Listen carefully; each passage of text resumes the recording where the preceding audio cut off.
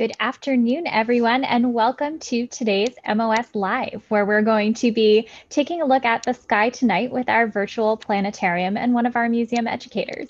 My name is Katie, my pronouns are she, hers, and I'm going to be your moderator today, checking for any questions or comments that you have in the Q&A on Zoom. So at the bottom of this page, you should see a button that says Q&A.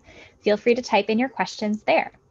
If you're watching from Facebook or YouTube, thank you so much for joining us, but unfortunately we cannot see your questions or comments today.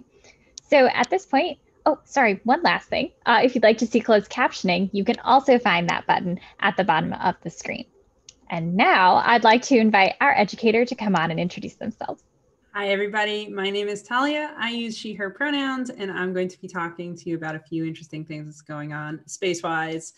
And to do that, I am going to use a couple of programs today, actually, starting with one called Stellarium, which is a free open source program that you can download yourself. And sort of a little twist, I don't actually have it set for tonight. If you sort of look at the date I have down here, I actually have it set for Monday. And that's because there's a couple of interesting things going on Monday. First of all, it is the winter solstice. That means it is the first day of winter for here in the Northern Hemisphere. And that means it is the shortest day of the year. It is the day where we get the shortest amount of daylight, just a little over 9 hours of daylight here at Boston's latitude. The further north you go, the less daylight you get. So I actually have this set right now for right around sunrise. Sunrise is going to be at around 7:10 a.m. I've got this set for a couple of minutes after that. The sun will be rising as far south of east as it ever gets. So we always say, the sun rises in the east and sets in the west. It actually only rises in the east, actually perfectly in the east, twice a year. So for the fall and winter, it is always going to be rising somewhere south of east. And the farthest south of east that it gets is on the 21st this year, on the first day of winter. And you can see how it's pretty close to the southeast. If I zoom in, you can see exactly where on the horizon the sun is coming up. So this is as far south that the sun is going to rise on the horizon. And as I fast forward time, because the really cool thing about Stellarium is that you can control time. That's actually only one of the cool things about this program. We can run it through we'll go ahead and run it to the middle of the day. So when the sun is at its highest above the horizon, which always occurs in the middle of the day. And you can see, and for here in Boston, it's always going to be somewhere in the southern sky in the middle of the day. It doesn't ever get right above us here in Boston. We're too far north. So it always is somewhere in the southern sky. And this is it. This is as high as it's going to get in the sky, which is not very high at all. So just for sort of a comparison, I'm going to jump time a little bit to 6 months into the future, the summer solstice, so that you can see how big a difference it is. That's going to be right around June 21st, and you can see how high the sun is going to get above the horizon on that date. It's actually, I have to zoom out in order to be able to see it. It's so far above the horizon.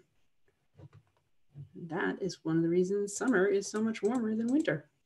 So back to Monday, December 21st. When the sun is not going to be rising very high above the horizon at all.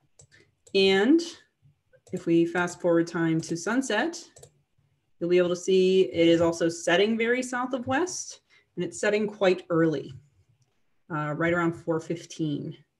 So the shortest day of the year does not actually mean the earliest sunset. We actually have already passed the day of earliest sunset. So you can see where it's going to be setting, very close to southwest. The day of earliest sunset was actually last week. What the solstice is shortest total amount of daylight. So the time between sunrise and sunset is as short as it's going to get. It's a little over 9 hours of daylight for us here in Boston. So late sunrise, sun's not going to get very high in the sky. and we have an early sunset. And this marks for the Northern Hemisphere, the first day of winter. And just to give us a little bit of an idea of why this looks the way it is, I'm going to use a different program for the moment. I'm going to jump to a program called Worldwide Telescope. This is another free open source program. And what this is going to let us do is actually look at the view from space to see what's happening. In fact, here's sort of what we're seeing in Solarium is what you might call an Earth's eye view or a Boston eye view. We're going to switch to a sun's eye view. So here is Worldwide Telescope. It is a really great program for exploring the solar system. And we are looking at the Earth. And this is the Earth, the way it looks from the sun's perspective on December 21st. So you can see, you can't see the North Pole at all. And I'll go ahead and fast forward time a bit so that we can watch the Earth spin. And as we do, I want you to go ahead and make some observations for me. What parts of the Earth are we seeing really well? What parts of the Earth are we not seeing really well? Any other observations you want to make? You can go ahead and put those in the Q&A as we watch the Earth turn, as the world turns.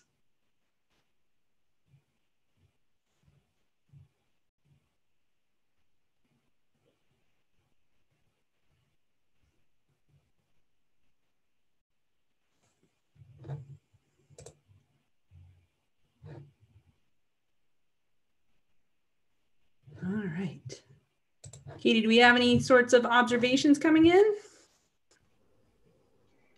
Let's see. We have lots of observations about what we're seeing on the Earth. So going around Australia to Africa. Are we hovering around the equator? So what we're seeing more of, Australia, Africa, South America, we're seeing the southern part of the Earth really well. And again, this is from the sun's perspective. This is the part of the Earth that the sun is seeing really well, which means these are the parts of the Earth that are receiving very direct sunlight. What we're not seeing very well, we're not seeing Northern Asia. We're not seeing Northern Europe very well. We're not seeing North America very well. And we're not seeing the North Pole at all. And that's because if you actually were at the North Pole on December 21st, there would be no sun. The sun would never rise. But if you were at the Southern Pole, the sun would always be up. You'll notice the sun never stops seeing Antarctica.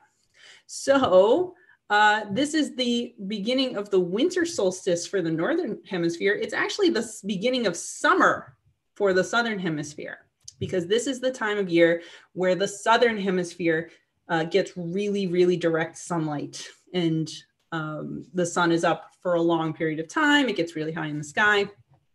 Just again, to compare it, we can go ahead and jump 6 months into the future again.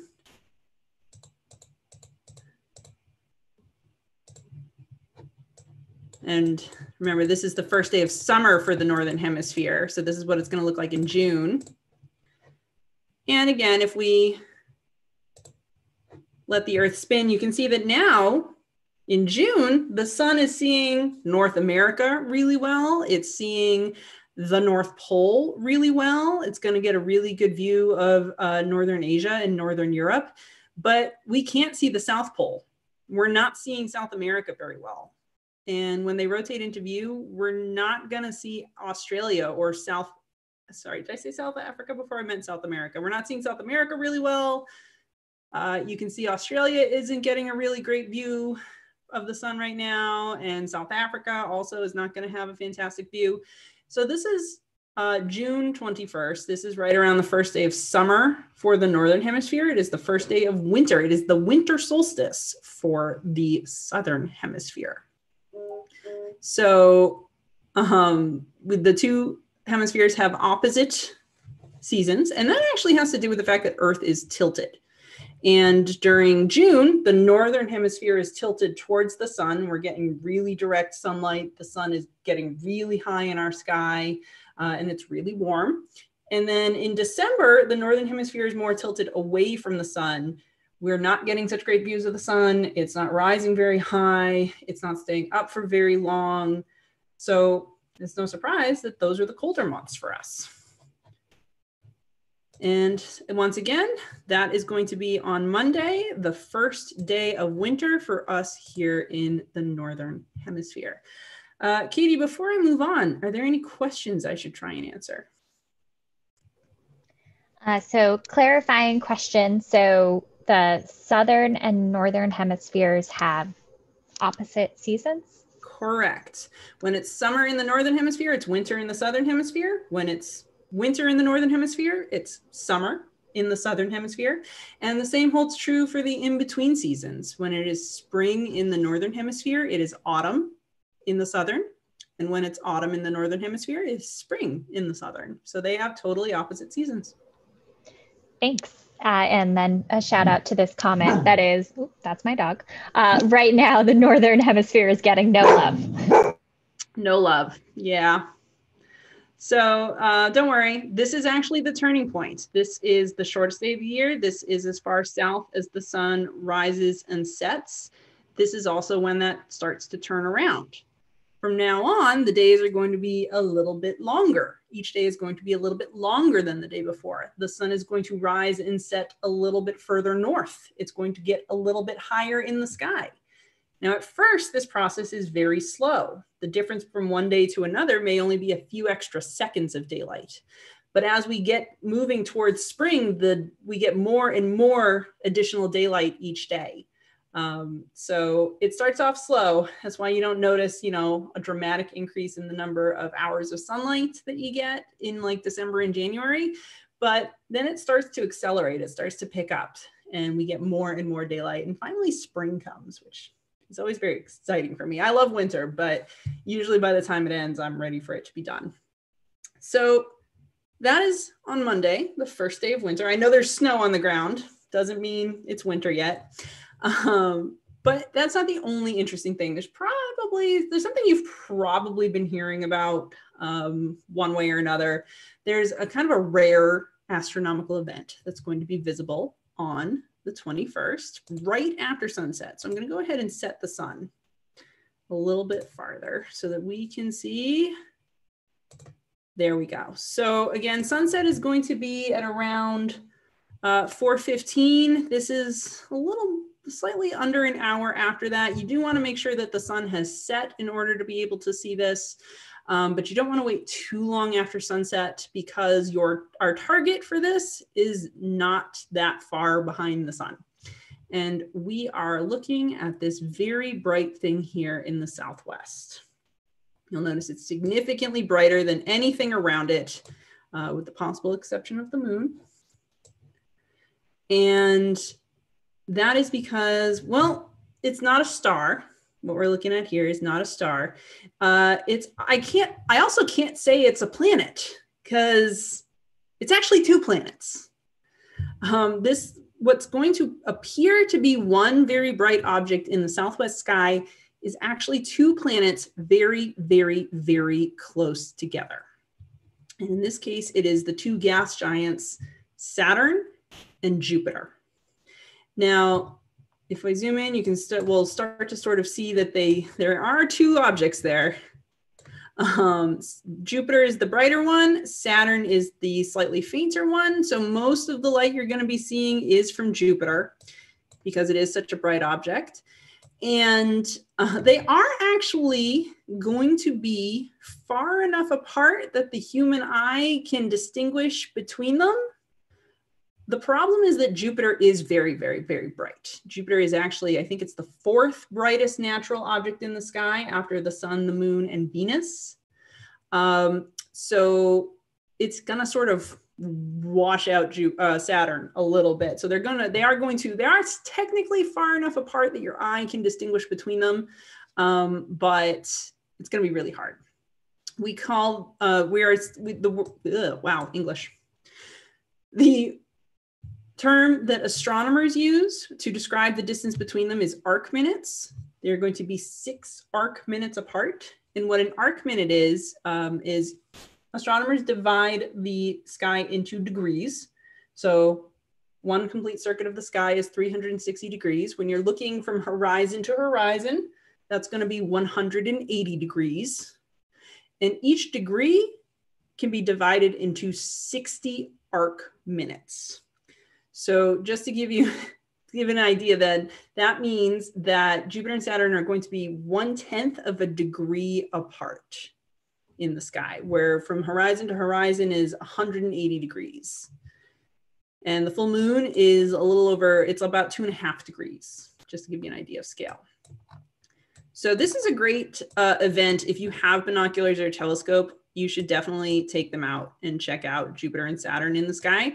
They're going to be close enough that if you've got with a telescope, you can see both of them at once in one field of view, which is really, really cool.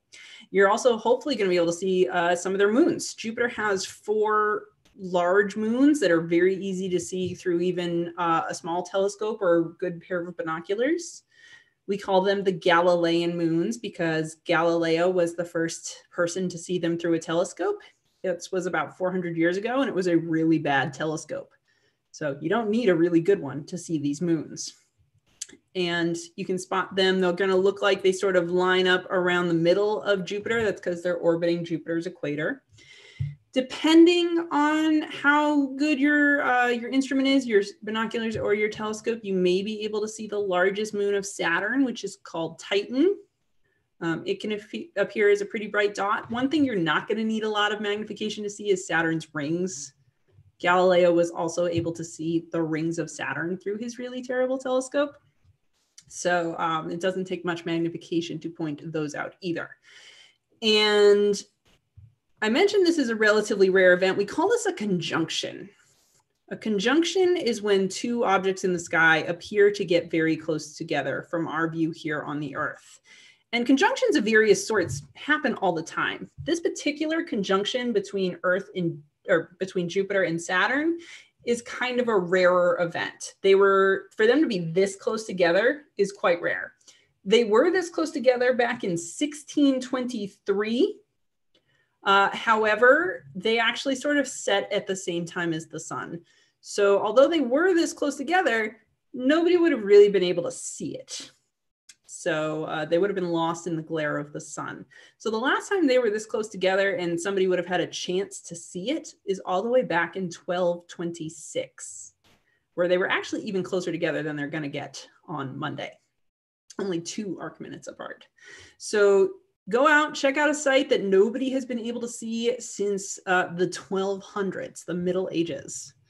And if you don't catch it that day, don't feel too bad about it. You're going to miss the tightest conjunction, the point where they're tightest together. But over the next couple of days, you can see they're still going to stay quite close together.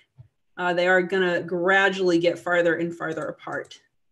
And essentially what's happened there is that Jupiter has lapped Saturn in its orbit. So I'm going to jump back to Worldwide Telescope again. And we are going to pull back. And we're going to also, we're going to bump the planet sizes up so that we can see them. So there's Jupiter, there's Saturn. And we are set. All right, I left us set for June. Let's go back to December 21st. So here is the view from Earth looking towards Jupiter and Saturn. And you can see they are basically right next to each other. But as we run time forward, and let's run time forward a little bit faster.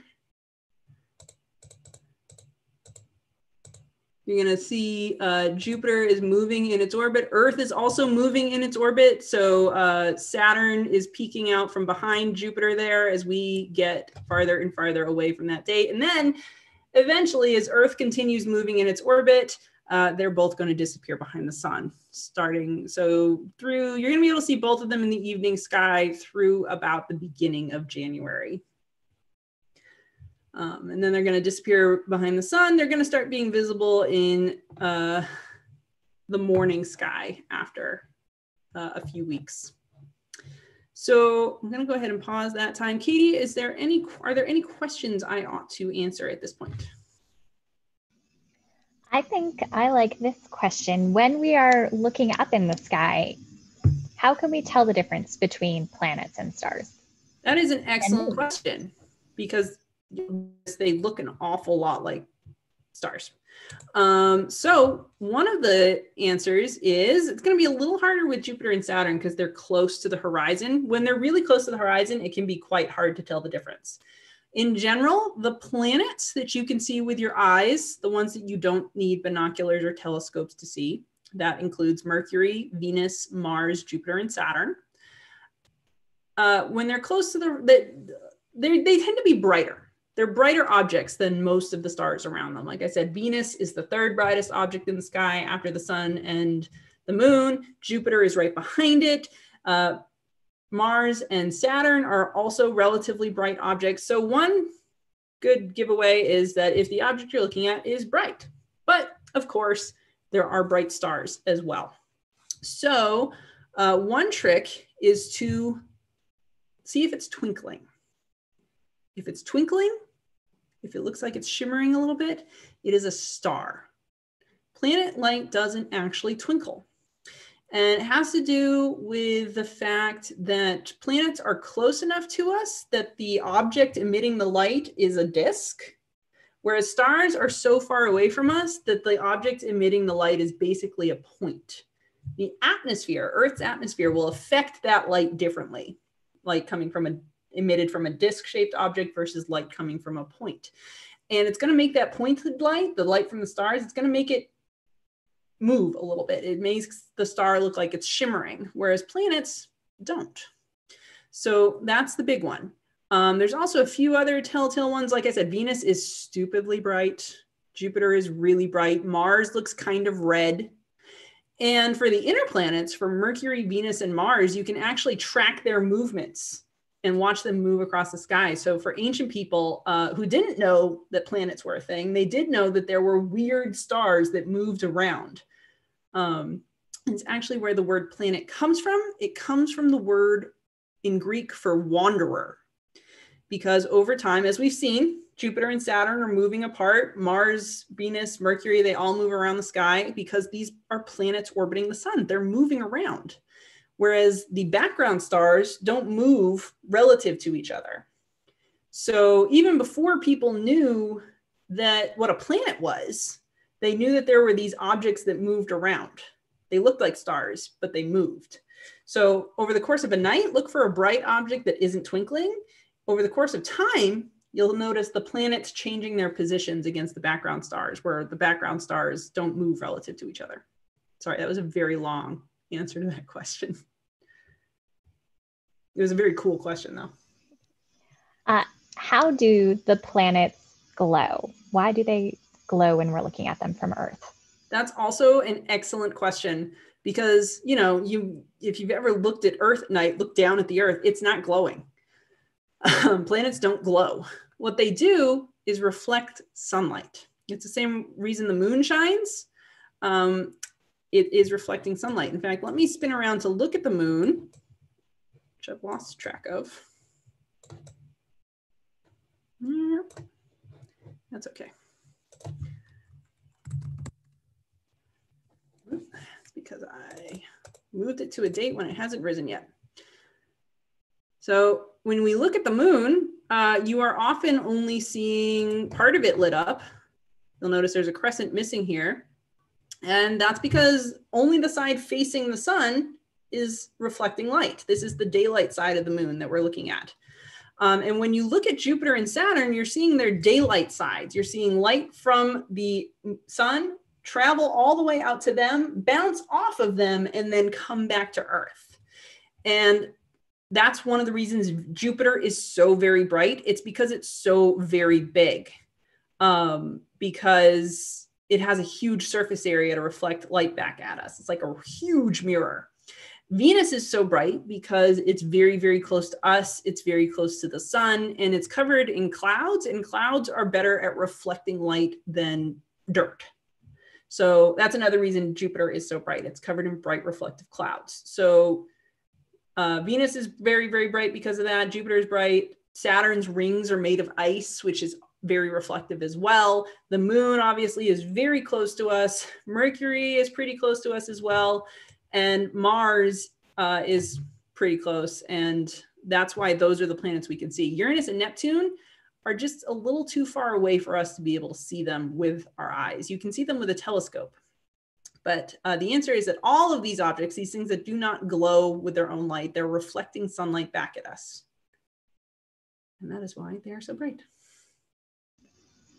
And I think I'll go with one more, but like a 3 or 4 part question. Could you briefly recap when we can look for this conjunction? Yes. What we need to see it, if anything, and is this different depending on where you live? So we have somebody writing in from Southeast Florida, for example. So no, it won't depend on where you live. Pretty much, if you can see the sun, you will be able to see the planets, and you can always see the sun. So this is on the 21st. That is when you're going to be able to see it as close together as they're going to get. In the days leading up to the 21st and in the days following the 21st, they are still going to be quite close together. But if you want to see them at their closest, you should look to the southwest, so a little very close to where the sun set. The sun is setting, as we said, very close to the southwest. Look after the sun has set, but not too long after the sun has set. And you're going to want somewhere with as clear a southwest horizon as you can get. So if you can avoid tall buildings or tall trees, that would be helpful. And it doesn't matter where you are. Look southwest after sunset on the 21st, and you will see Jupiter and Saturn hugging each other in the sky. Did I get all parts of the question? I think so. Thank you so much. And with that, we are at the end of our program.